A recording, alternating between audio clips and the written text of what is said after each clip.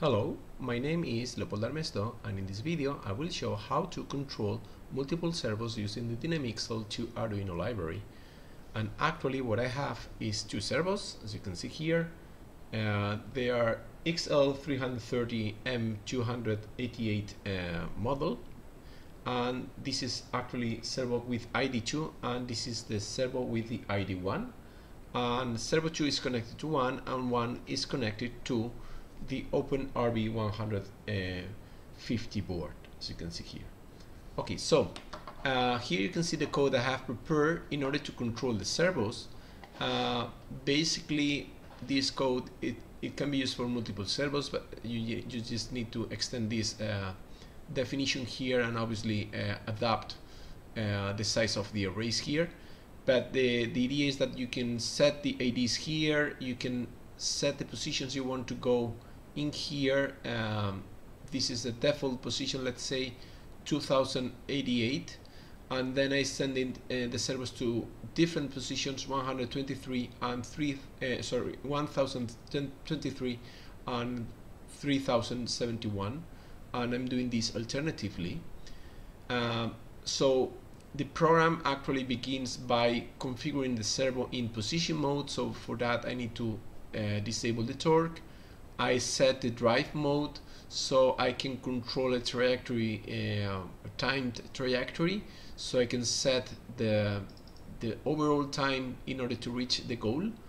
So this is the velocity profile, the trapezoidal velocity profile, and then here I specify the acceleration time for this trapezoidal.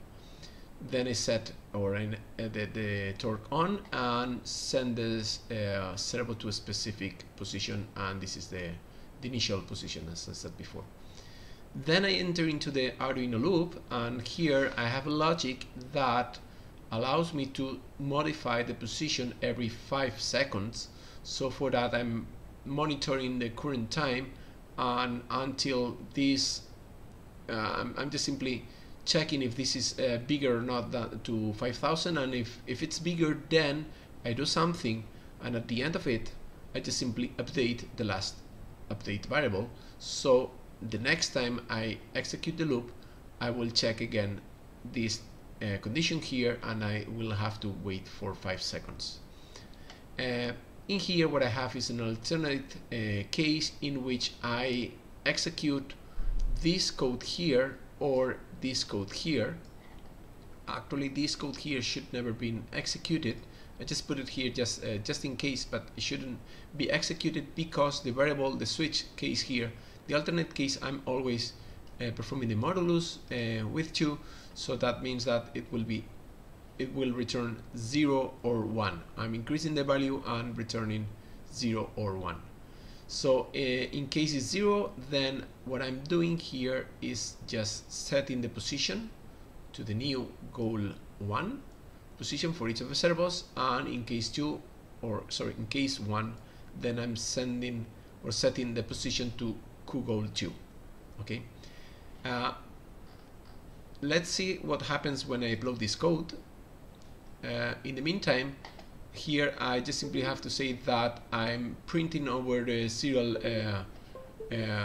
bus all the signals I want to show you, such as the current position, trajectory, and the goal positions of each of the servos. Okay, so let's see what happens.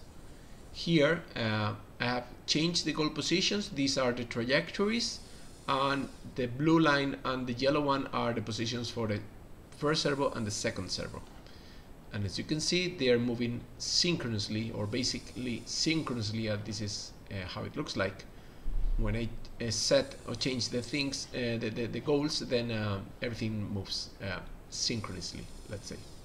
But actually it's asynchronous, because if for whatever reason I introduce some kind of artificial delay, let's say 300 milliseconds, in which I take this artificial delay, it's done so that between the setting of one of the positions and the another one, there's a time, let's say a computational time of whatever thing you need. Then in that case the movement is not synchronous. The first servo will start moving first, and then 300 milliseconds will start moving the second one. Okay, So let's see what happens.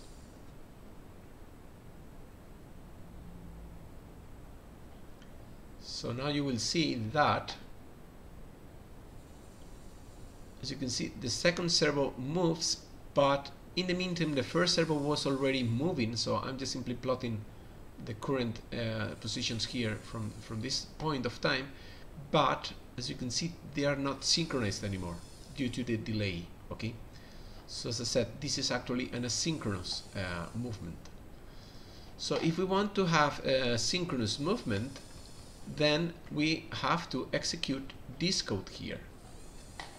In this code, the main difference is that I have defined a variable. This type of variable is param for sync write inst underscore t, and it's called sync write param. And this variable allows me to prepare all the data I need in order to set the goal of the positions for each of the servos, and then with one single instruction move them all at the same time. Okay, so the main difference is in here, in which I'm just preparing this variable here, the data that this variable needs, such as the address. This 116 position refers to the goal position. You can see in the parameter table that, of this servo, that corresponds to this value here. This actual value actually means it takes 4 bytes, so this length should be 4, and I'm indicating here the number of servos that I want to move synchronously, and here the IDs. The position of the servos, I modify the position of the servos here inside each of the cases of the switch case. With this memcopy, I'm just simply assigning each of the elements of this QGoal1 into this memory here, data memory here, and I can do that for each of the servos. And once I'm done, then I can do the sync write instruction that will actually move all servos at the same time. Okay, as you can see here, I'm moving to QGoal1 and here to QGoal2 as before. So let's actually move directly or execute this code with an artificial delay, and let's see the difference between the previous example and the synchronous one. Okay, there it is. So now we will see what happens. And now after 5 seconds we'll start the movement, and here it is, and both servos are synchronized again, despite of the artificial delay between setting or computing the goal positions. Okay, thank you very much.